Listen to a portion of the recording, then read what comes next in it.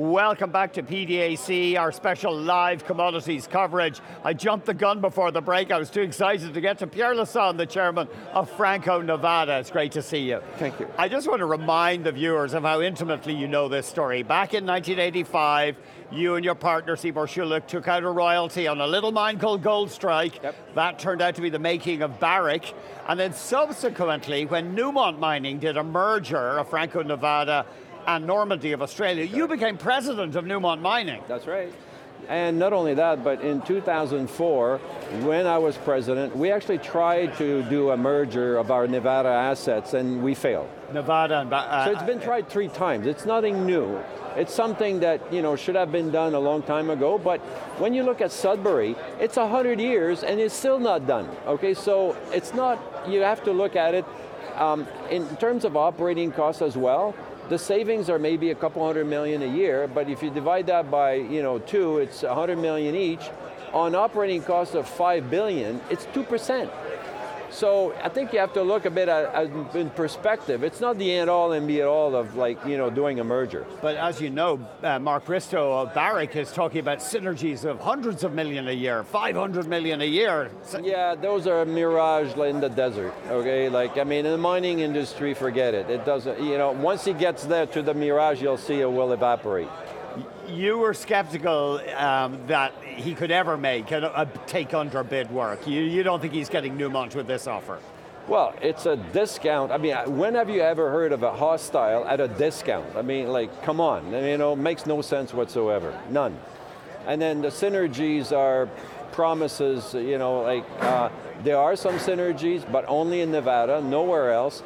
And don't forget that in the last 5 years, both companies have been taking out a lot of costs out of Nevada. So when you talk about synergies, you're really talking about one using the other one's mill or that kind of thing, but you're not talking about taking out thousands of people. So I would be very, very careful about the real amount of synergies that's available. So they're apparently talking in New York City today about a joint venture, but people shouldn't get too excited. It's not going to be transformational, whatever deal they do. No, it's not going to be transformational because, as just said, the impact on costs, it's 2-3% maximum. So don't think that that's transformational. Do you think Bristow struck because he saw that the Newmont takeover of Goldcorp wasn't all that popular with all investors? Oh, I think that it's more about being number one. When we did the triple merger back in 2001, Newmont for a year was the largest gold company in the world. Well, what did Barrick do? They went out and they bought Placer Dome and Homestake so that they could be number one. And then they went up to 8 million ounces a year of production. Mm-hmm. And what happened? Over the following 10 years, production has fallen to 5 million ounces. And it just goes to show you how difficult it is to replace 8 to 10 million ounces a year. And now they'd be talking of replacing 12 million ounces? If they manage to swallow Newmont. That's right. Forget it. It's just not feasible, period. It does run counter to what both Bristow and Thornton have been saying at Barrick. Oh, we don't want to get big for the sake of getting big. We're all about profits. Yeah, well, I would discount that. Okay. So, is there a risk Goldcorp does get left out in the coal here? Well, there's 4 weeks left for the vote, so and I'm sure that Mr. Bristow and Thornton will think of other things to do to prevent the merger. But at this point, what the market is saying is Newmont is winning. Yeah, because Newmont's trading at a premium to the paper value of that's correct. Of Barrick's offer. But think about it. Over the last 5 years, the Newmont stock is up 65% because they've been managed to operate their mine, really well. Exxon, they built a great balance sheet. And the Barrick stock is down 22% over the same time. So who's been the better steward of shareholders' money? Are you surprised that Goldberg of Newmont is getting quite personal? He had a picture of John Thornton in his presentation and a picture of Barrick's languishing stock. Well, when you have the personalities that they have, it tends to get personal. Look at Mr. Trump as president, okay? It gets very personal, same thing. Okay, and of course they had to go with Mark Bristow. They said Randgold's stock went up when he was developing, but once he started operating, they claimed the stock went sideways. Well, what they're saying is that he's a great geologist. He's found a number of deposits, and the reality is that when you look at history has shown that 90% of the value in our business is created by the drill bits, okay, by exploration. And Mark has been a great explorationist. He's produced value, but as an operator, the stock has gone sideways, okay?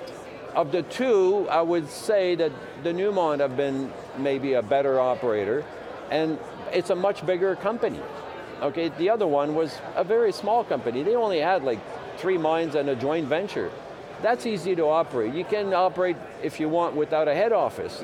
But when you got 22 mines in like 18 countries and everything else, to think you don't need IT communication for everybody and everything else, no, it doesn't happen. Yeah, because apparently at one point, Barrick got to 500 people and he has been slashing that head office. You're a little concerned about the loss of Canadian status in mining. Yeah, that is a recurring problem in Canada, is that we build great companies and then we sell them off to the rest of the world. Australia has prevented that. They've kept BHP home. I think you'll find that it would have been really better for Canada if we kept some of those companies, but Canada is a free country, and the great thing is that we do manage to recreate more new companies. The one thing about Canada is we have the second largest land mass in the world, so we're going to be in the mining business forever, okay?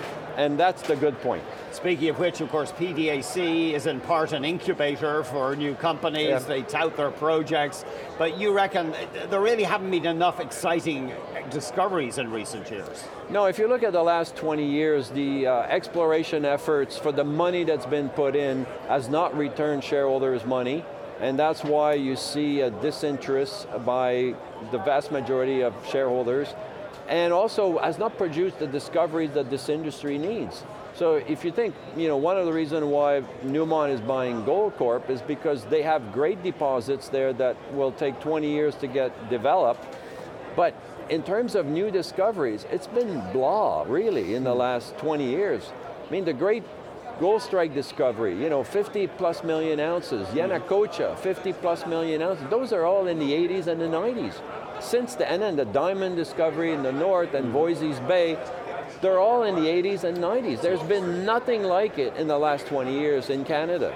So Franco, your business model in part is helping a company build a mine, and so if these whatever giant company is created in this three-way merger dance, they'll probably spin off assets, and so you might help a purchaser of those assets to finance it. Well, we did that in 2015-16 when we helped Lundin Mining buy Candelaria off Freeport. In Chile, and that was a really good deal for everybody. And then Teck got in a bit of trouble with their balance sheet, so we did the Antamina stream, and then Glencore got in real trouble with their balance sheet, so we did the Antapaccay deal. And those 3 deals are probably the 3 best gold deals that have been done in the last 10 years. Even though they're copper mines, for us, they're the best gold mines because they go on for 30, 40, 50 years. Of course, your big bet is Cobre Panama, the First Quantum deal there in Panama. It's more than 20% of your asset value, according to what TD calculates. So you're happy, that one seems to be moving ahead okay. We have had a great experience with First Quantum, and they're on time, on budget. They will have this thing rolling. They've already put the first ore through it. And for us, it's like 30% increase in revenue over the next 2 years. It's a big injection in the arm here. Pierre, thanks very much indeed. Always been a pleasure. Thanks. Thank you. Pierre Lassonde, Chairman of Franco-Nevada.